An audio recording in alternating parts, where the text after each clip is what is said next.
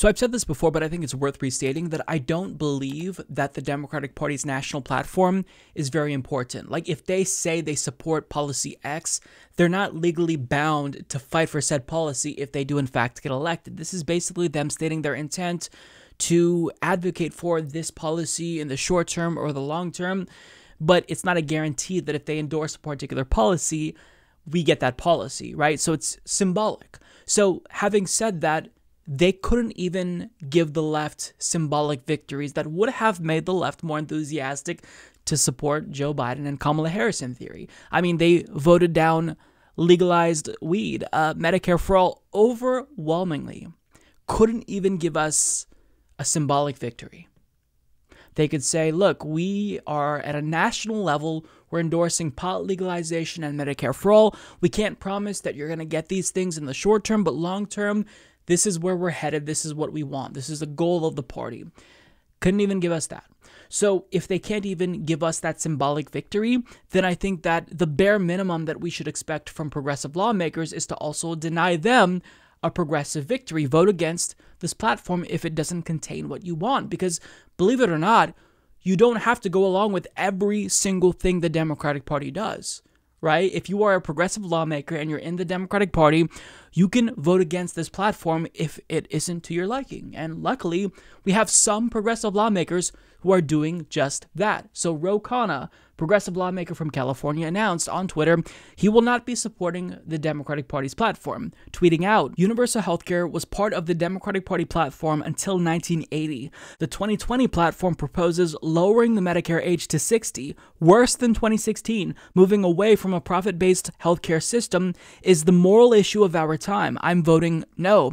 Now, additionally, Rashida Tlaib also stated she'll be voting no, saying, "Today I cast my DNC ballot and voted no on the proposed platform. I constantly hear from constituents demanding we push for a single-payer system and away from this for-profit system that is leading people to suffer and die just because they cannot afford healthcare.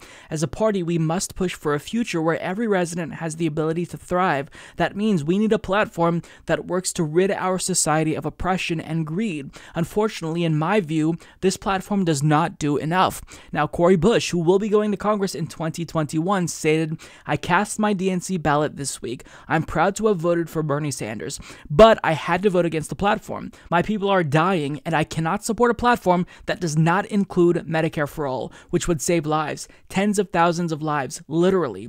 She then followed up saying, "I am a Sanders delegate. I followed the DNC rules, period." Now, to my knowledge, no other progressives had actually stated their intent to vote against the party platform. I could be missing them, but it seems like these are the only people who are saying unequivocally, I can't support this platform if it doesn't have Medicare for all.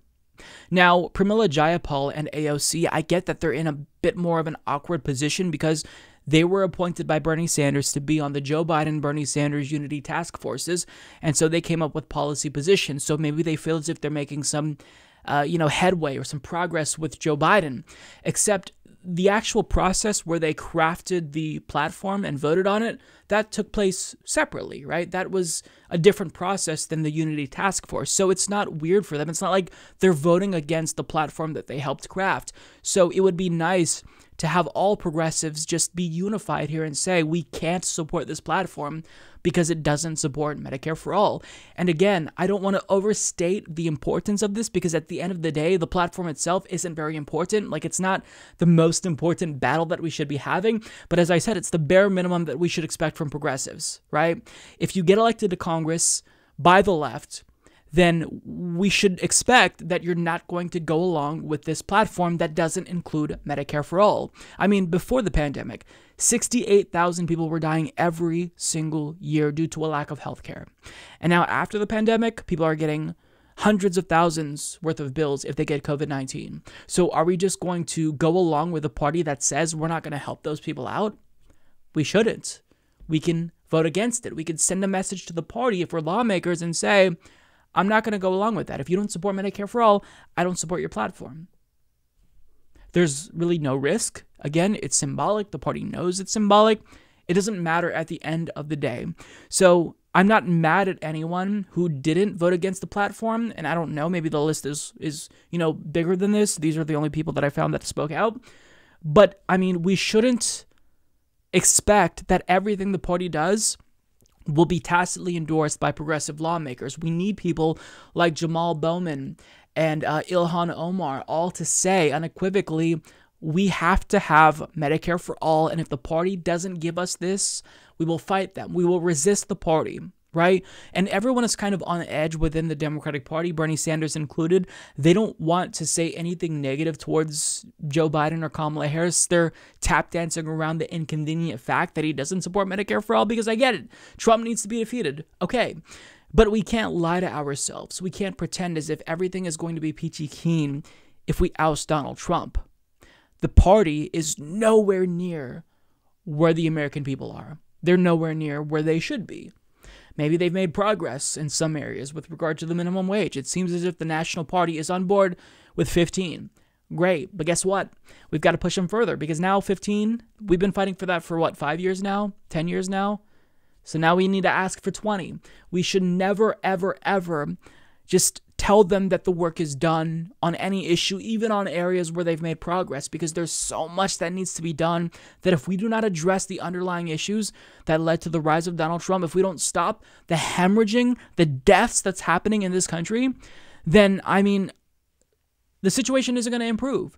So at a minimum, I want more progressives to be vocal and stand up against the Democratic Party, especially if it's something that really is, it's low cost, right? You're making a statement. You're saying, I don't support this platform. But I mean, that's not going to lead to you not getting a committee assignment. And again, who knows, how many others actually voted against the platform. But I would like to see all of them really in unison come together as progressive lawmakers and say, we're all, standing by one another, and we're rejecting this platform because we unequivocally support Medicare for all and believe it's a necessity. So it'd be nice to see that. But at least, these lawmakers, they really, they did a great job at speaking out, because this is really important. Like, this is, as Ro Khanna put it, the moral question of our time. If you're okay with thousands of Americans dying every single year because they don't have health care, then I don't know what to say. Like, if you're okay with that, if that sits well with you, you're just a bad person.